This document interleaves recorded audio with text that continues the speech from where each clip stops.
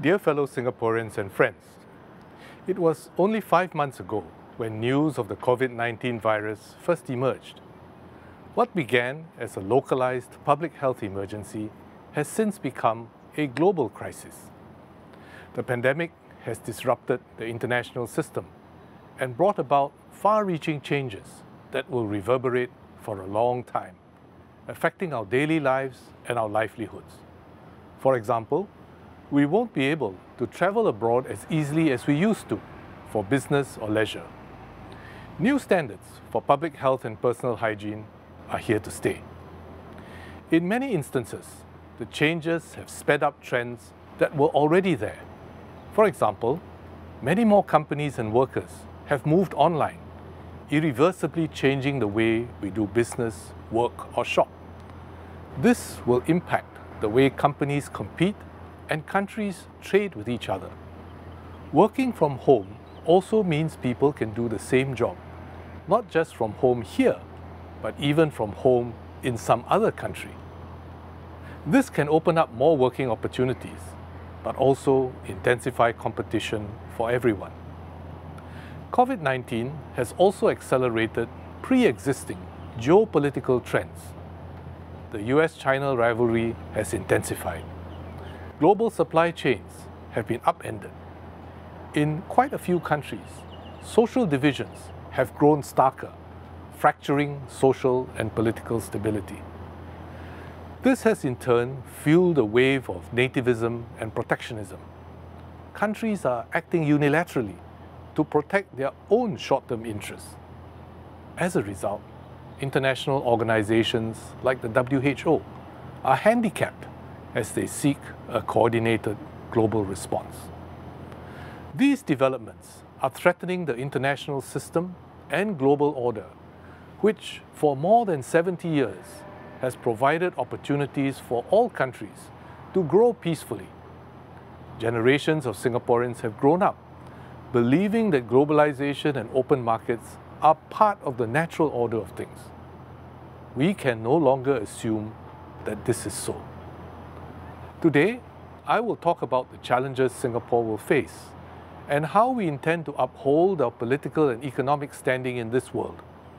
I will also outline how the government will build greater resilience as we prepare for this new, more uncertain world and take care of all Singaporeans.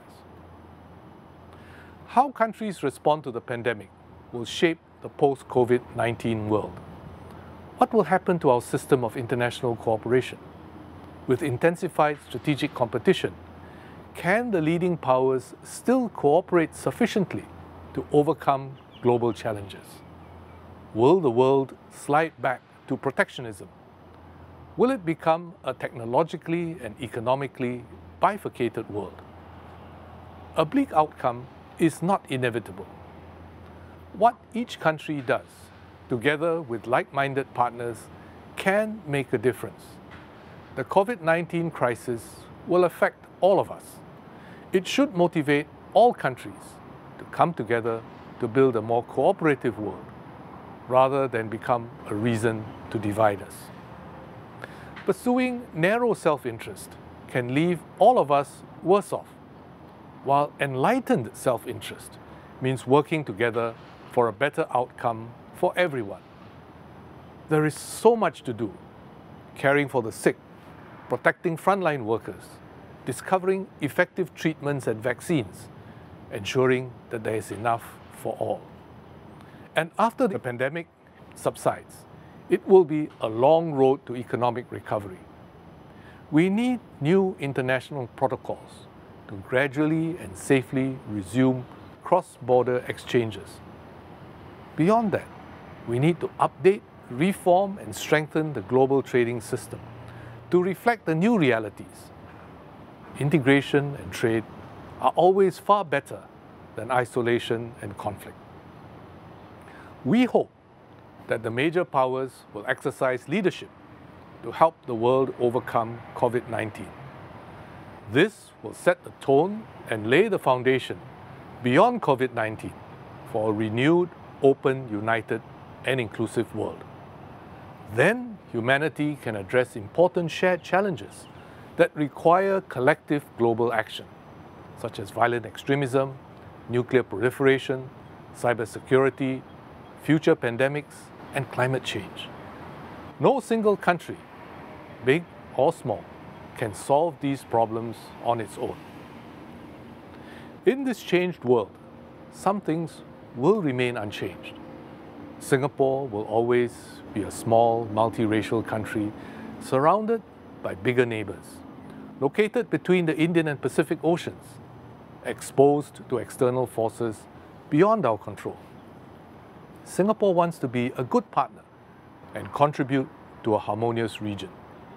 We will continue to actively promote close ties and good cooperation with our ASEAN partners, especially Indonesia and Malaysia, not least to tackle COVID-19 together. We are working closely with Malaysia during this outbreak on the cross-border flow of people and goods. As a gesture of solidarity, we donated masks, test kits and ventilators to Malaysia, Indonesia and other ASEAN countries. We are also working closely with ASEAN and our other key partners to curb the transmission of the virus and to limit the economic fallout on our region. At the same time, we must deal constructively with the bilateral issues that inevitably arise between close neighbors. We will try our best to resolve these issues and achieve a win-win outcome while protecting Singapore's interests. And until we can resolve them, we must manage and contain the bilateral problems so that we can work on wider areas of cooperation for mutual benefit. We also reach beyond our region to make ourselves useful to the world, even during this pandemic. We are working with key partners to keep supply chains open, connected, and resilient. At the WTO, we participate actively to promote trade by updating the rules to suit the digital economy. In a world where creating, protecting, and using knowledge is increasingly important, a Singaporean, Mr. Darren Tang, was recently elected to be the next Director General of the World Intellectual Property Organization. This is the first time that a Singaporean will be leading a UN agency.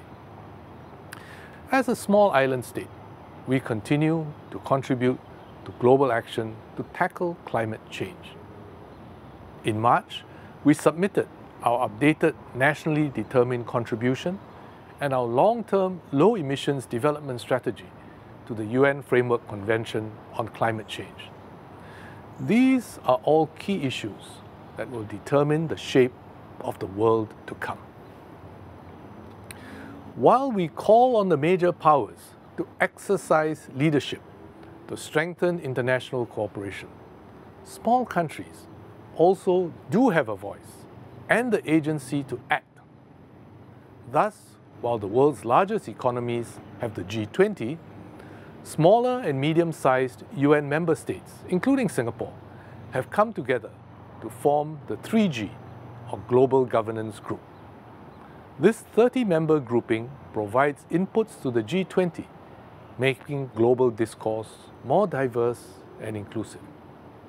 Singapore also founded and continues to lead the Forum of Small States at the UN to give its members a stronger collective voice.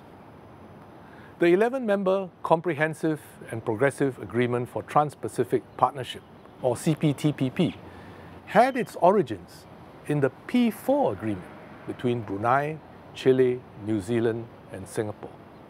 The ASEAN countries are at the core of the Regional Comprehensive Economic Partnership, or RCEP, which brings ASEAN and its FTA partners together. These are examples where smaller countries have been able to seed ideas, act and draw in larger countries to foster wider cooperation. And we will continue to play an active role in this arena. To play such a constructive role on the world stage and to protect our national interests, we require an able and agile foreign service. Our Ministry of Foreign Affairs, together with other government agencies, work hard to help Singapore chart our path in the world and create more opportunities and space for Singaporeans. This has now become even more important with the global changes brought about by COVID-19. Singapore can hold its own in the world only if we are strong, successful and united at home. Only then can our diplomats speak with a credible voice. Only then can we prevent adversaries from manipulating opinions and inciting discord within Singapore. Only then can we offer something of value so that others want to work with us. We can face the world outside with confidence only if we are strong inside. The COVID-19 crisis has been a stringent test of our ability and resolve to tackle challenges at home. Dealing with it has required an unprecedented whole-of-nation response. We established the multi-ministry task force in January to coordinate this. The MTF has had to make difficult decisions amidst uncertainty and incomplete information as the world struggled to understand this new, silent, fast-moving and virulent threat. The crisis has stretched our resources and capacity, but we have been able to orientate, adapt and act rapidly as the virus came upon us in waves. Each wave required us to develop and deploy novel measures to slow down the spread and contain it. With patience and perseverance and support and cooperation from everyone, we have brought down the number of cases in our general community. We have also stabilized the outbreak among our migrant workers. We are now carrying out a deliberate plan to test and clear every migrant worker living in the dormitories so that they are well and can safely resume work. As a result, we can now begin to restart activities gradually and safely, taking all the needed precautions that Minister Lawrence Wong described in the previous broadcast. As we emerge from the pandemic, we will need to build a more resilient Singapore, which can respond quickly and effectively in a more uncertain world. Let me touch on three aspects of our resilience: crisis response, economic resilience, and social resilience. First, COVID-19 has highlighted the importance of building reserves and resilience to respond to unexpected crises. We need not just financial reserves, we also need able and experienced people, organizational capacity, and operational agility. When COVID-19 struck, we could draw on the knowledge, expertise, and capacity in our healthcare system built up after our SARS experience. And we could tap the SAF to rapidly build up our contact tracing capacity, as we did during SARS. But no two crises are the same. And tackling COVID-19, especially the outbreak in our migrant worker community, has been a major challenge. We had heightened surveillance and tightened precautions in our migrant worker dormitories early on. Unfortunately, these turned out to be insufficient because the virus was far more infectious than SARS. On 25th March, we recorded 0 cases in our dormitories. Just 10 days later, on 4th April, when the number increased to 26 cases, we acted decisively to isolate the dormitories. However, the infectiousness of this virus and the communal living conditions in the dormitories meant that in a fortnight, by 20th of April, we were recording more than 1,000 new cases per day in the dormitories. We had already anticipated the need for community care facilities and had started to build them. We accelerated these plans and scaled them up, adding new capacity daily over the first few weeks of April. At the peak, on the 12th of May, we were caring for close to 20,000 patients in our community care and similar facilities. This is more than the total number of beds in all our public acute hospitals put together. We mobilized resources from across our public service, government-linked companies, and the private sector to set up and run all these facilities. Healthcare volunteers step forward to help man them. This is how we are able to take care of every patient without overwhelming our healthcare system and putting lives at risk. This has been a tremendous effort. The operations are still ongoing to bring the dormitory situation fully under control. But the number of daily cases has already come down to between a third and half of the peak. About 2/3 of the patients have already fully recovered. COVID-19 was not a mission that our SAF and home team had specifically prepared and trained for.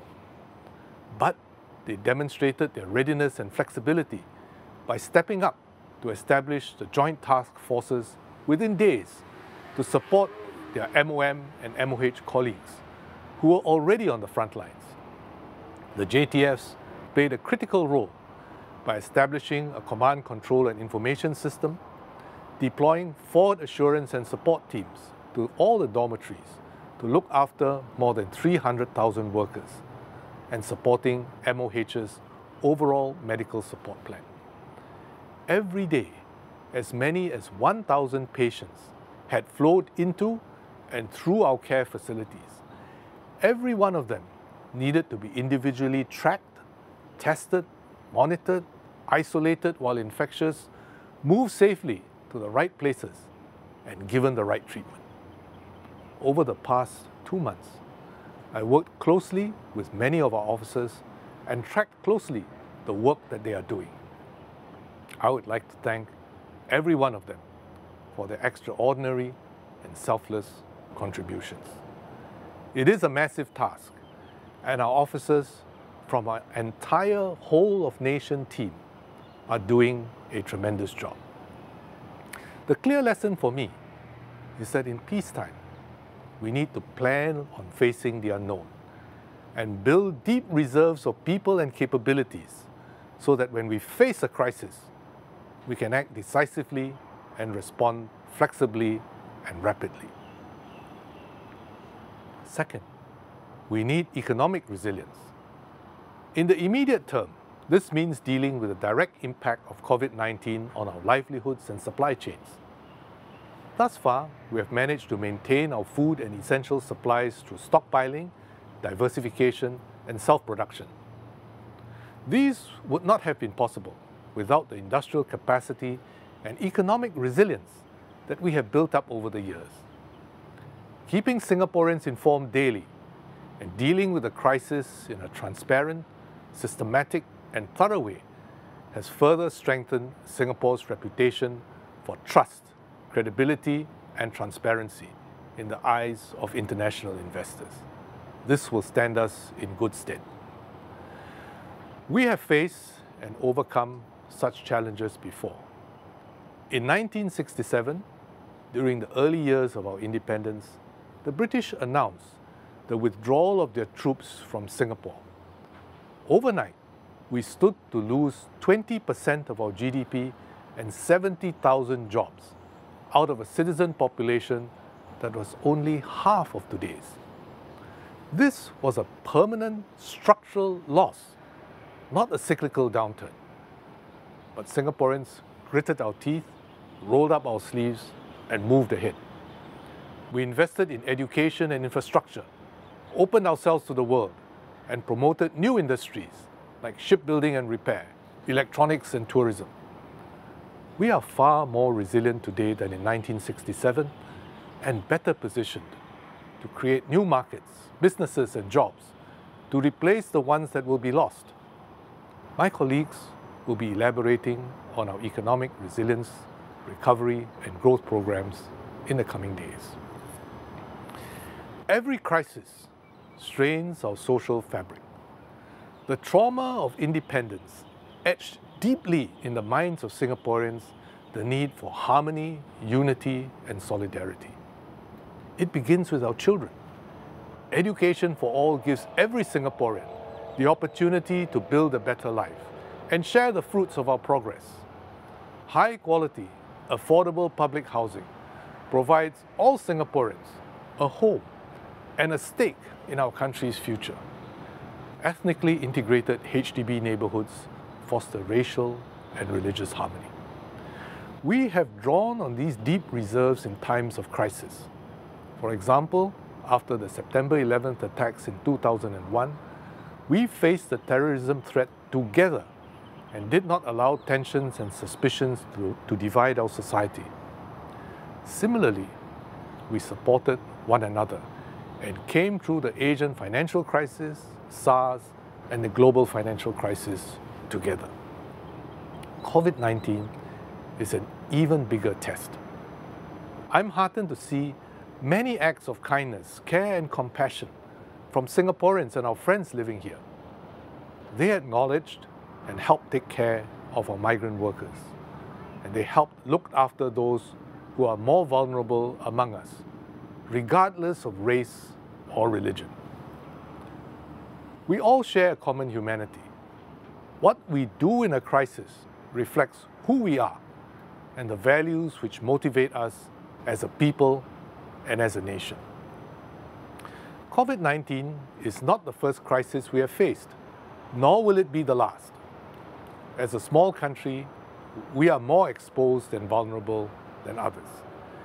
In our short history, we have repeatedly faced and overcome crises, about once every decade, some more serious than others. The COVID-19 pandemic is the largest and most complex I have encountered in more than 40 years of public service. We have responded to COVID-19 as one nation, mobilizing our financial reserves, our public services, our crisis response capacity, and our social capital. Singaporeans have stepped forward to do our part, helping others in need, keeping ourselves and others safe during the circuit breaker. We have avoided the fissures that have divided some other countries, fissures that have hindered their ability to respond properly and cost them lives and livelihoods. The Multi-Ministry Task Force is overseeing our national response to COVID-19. A new generation of ministers, civil servants, healthcare professionals, home team and SAF officers are taking the lead. For many, this is their first major crisis. The ministers have sought advice and tapped the experience and knowledge of their older cabinet colleagues and consulted widely within and outside the government. Over the past few months, I've worked very closely with them. We speak daily and exchange views freely.